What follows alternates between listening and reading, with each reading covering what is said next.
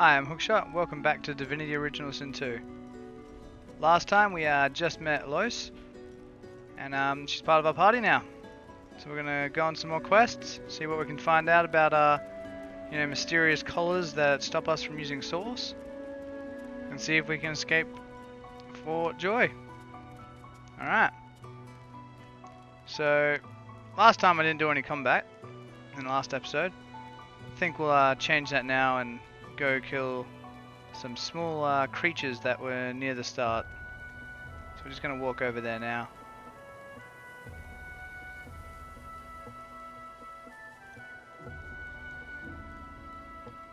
Still need to find a shovel for this, which is annoying. Now where am I going? Just this way. I still love the ability to be able to fully rotate the map. It's just a godsend from Divinity 1. It allows you to really view the beautiful nature of the game. Oh, the Red Prince. That's one of the other origin stories. We'll go do our fight first, then we'll talk to him and see what that is. I wonder if Lois is one of the other origin stories. I can't remember. I'll have to check it out next time. Oh, they're fighting for me.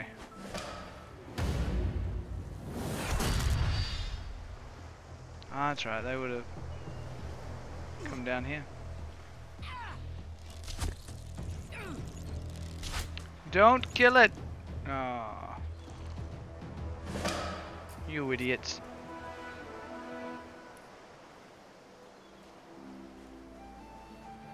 They actually froze themselves. Grimace at the dead creatures and suggests that these must have been what attacked your ship. Not in Sacred Ruins, a lot of people died because of these beasts. I wonder. They're just animals. What would Ifan say? Yes. Alright, let's talk to these guards. It's not what I wanted. I don't want to... Thank you for your help. Glad to see we're on the same side after all. It's a blessing on all of those Void Woken didn't make it into the camp. Oh, I'm using the wrong person. Oh! Yeah, so she is one of the origin stories because I can use her special, whatever it is, tag. Tell her not to break her brain trying to understand everything. Last a dice roll anyway. Oh, in Divinity Original Sin 1 you couldn't use the companions to talk to people as well, so this is really good.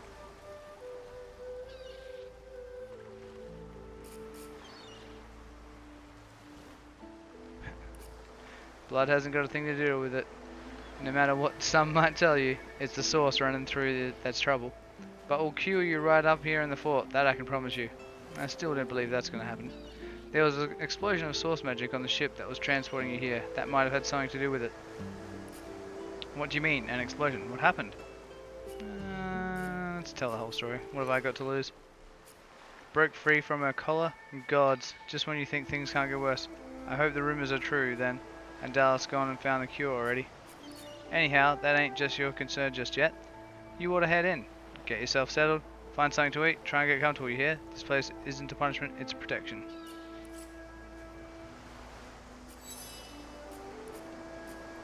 Alright, that's 0% helpful.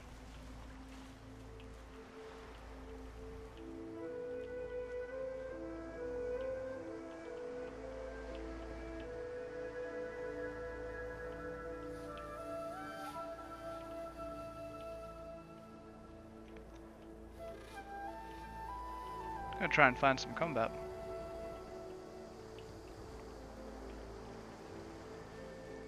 Oh, we're gonna talk to the Red Prince as well, I forgot that. Still gonna try and find some combat and then we'll talk to the Red Prince.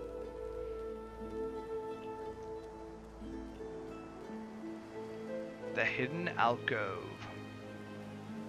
It does it not? Do we have Any sort of fire? Oh, there it goes. Ah, I felt there should have been a sound effect there. Oh, what's down there? Corpse of an elf. Can I get down there at all? Oh, it runs under the city. Or the small town, the fort.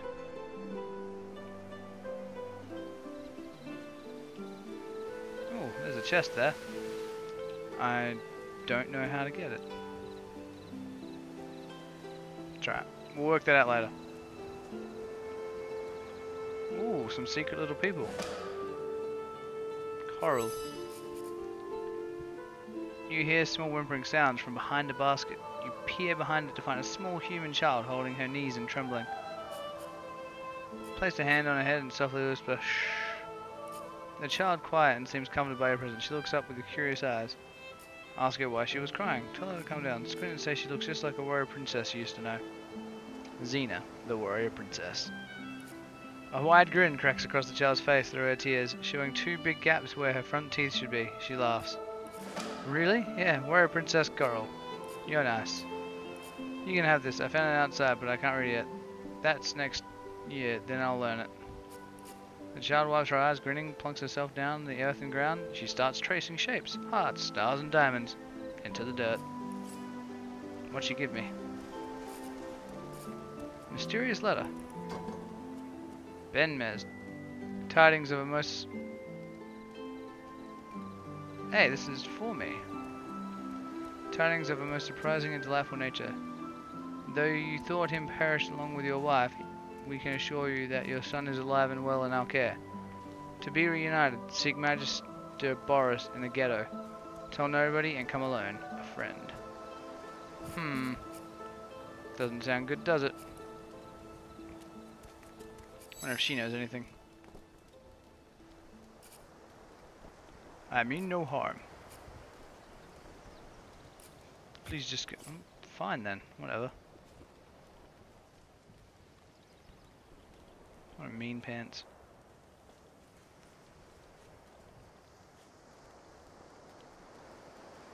Come here, try and help a child even though I'm the villain. Ooh, auto-saving. What's that mean? Oh, there's turtles or tortoises. They're turtles. I can't remember the difference.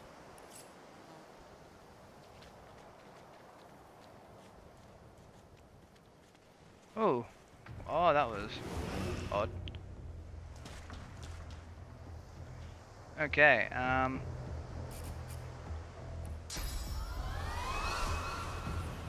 takes 1 AP. That turtle's in water. We're gonna use our shocking.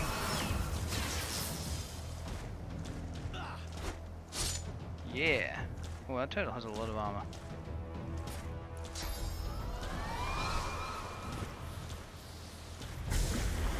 Try and... Oh no, I froze my guy. No! It's not what I wanted to do.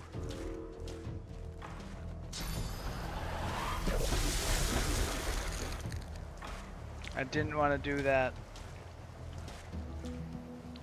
So I'm liking the 2 bars here. It shows like who's got left in this round and the full round ahead next. I think that's really good. Can probably kill this. Yep, just. And have to end my turn. And hope these don't kill me. Ooh, that's painful. Battering ram. Blinding radiance. You become radiant for a turn. Enemies around you will be blinded. Enemies that face you receive. That's a cool spell. Haha!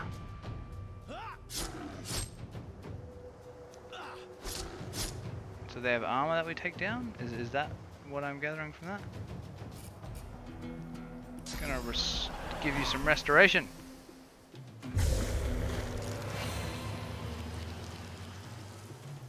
And try and kill this. Oh yes! The extra damage on that first hit got us there.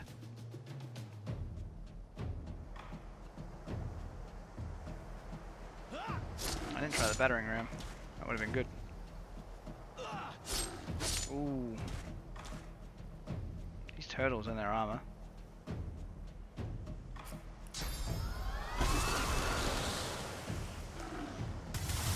How did she freeze herself?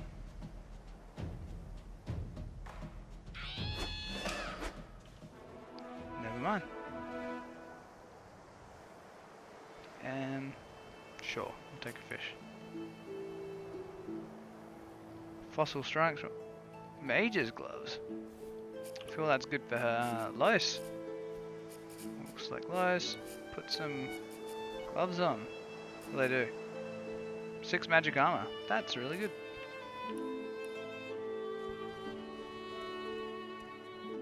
Soggy Diary.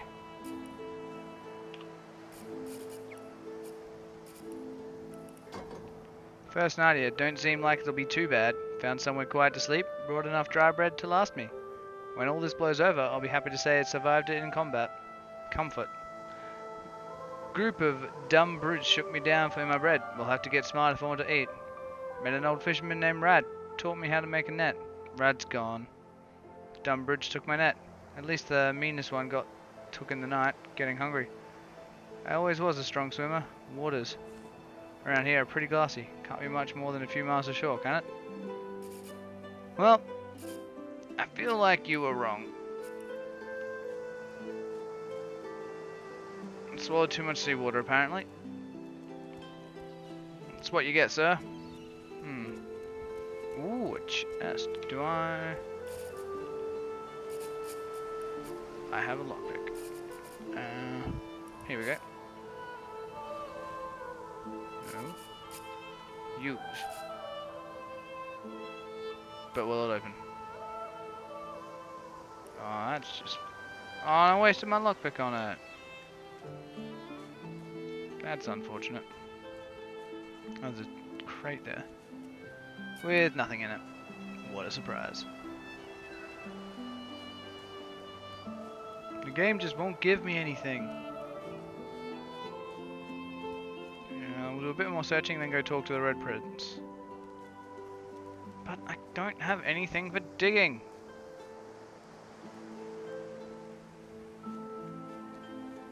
I thought I saw a glint, but that was probably just whatever was in the water. Or the reflection of the water even. Whisperwood. I'm not going to pick that up.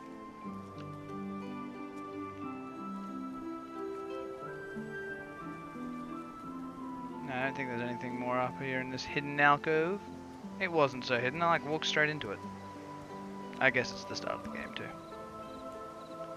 Is there anything in here? Oh, a helmet. I'm sort of a warrior.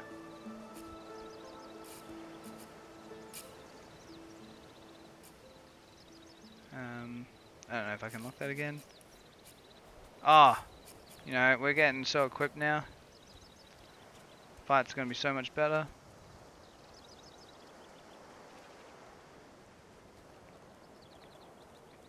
And out of the hidden alcove.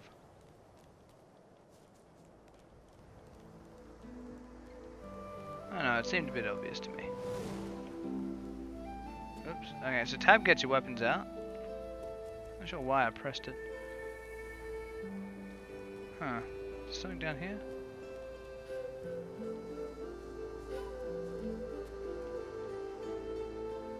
No. Alright. Ah!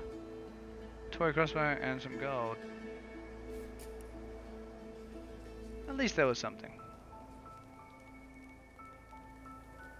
I feel like there's going to be lots of little secrets like that.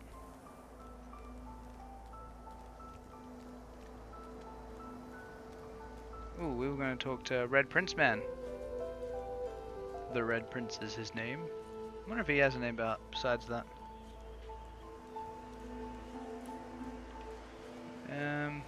Can't actually remember where he was. Ooh. Coming soon, party dialogues. Well, it is early access. Bottle of beer. No, can't get out there. A tong. shell. Nothing there. Oh good, we can walk around there. Make my life much easier. What are you doing?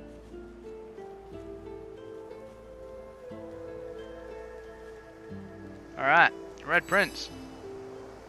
You spot a strange lizard gazing over the water with a steady, malcontent stare. His skin is of bright blood red colour. Never before have you seen a lizard such as this. Greet him casually remark he should find a place in the shade. Looks like he's been standing in the sun for too long. Gleefully sneak up on him with the intention of pushing him into the sea. Leave him to his ruminations. Yeah, I'll make this.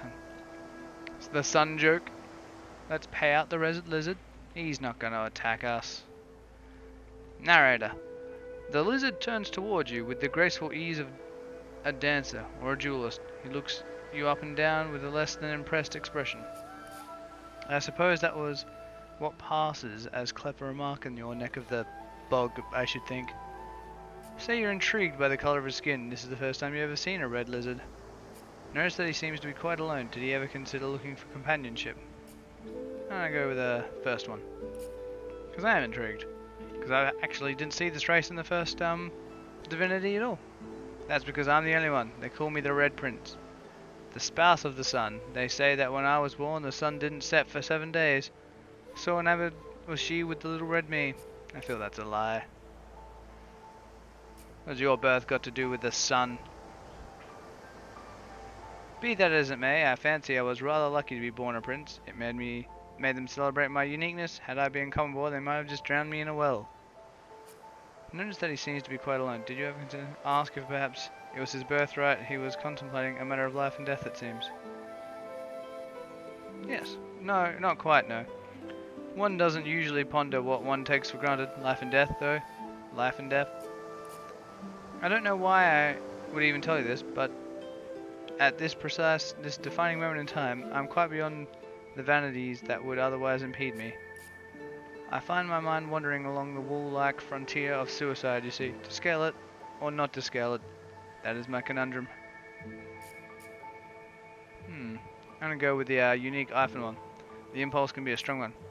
It can, it is. I gaze over the abhorrence of the wasteland that is life, and I shudder. So why not draw the line? I was born into this world a prince. Have I not the right to leave it with a prince's dignity? Say that above all he has the right to climb back out of the abyss. Why doesn't he join you? You intend to escape from this isle. He is free to do what he pleases. Perhaps that is the last freedom he still has.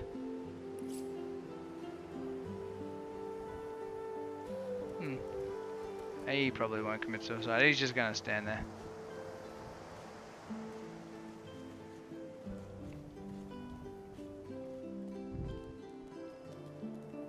Ifan don't need no companionship. He has Los, the crazy lady. Alright, where to next?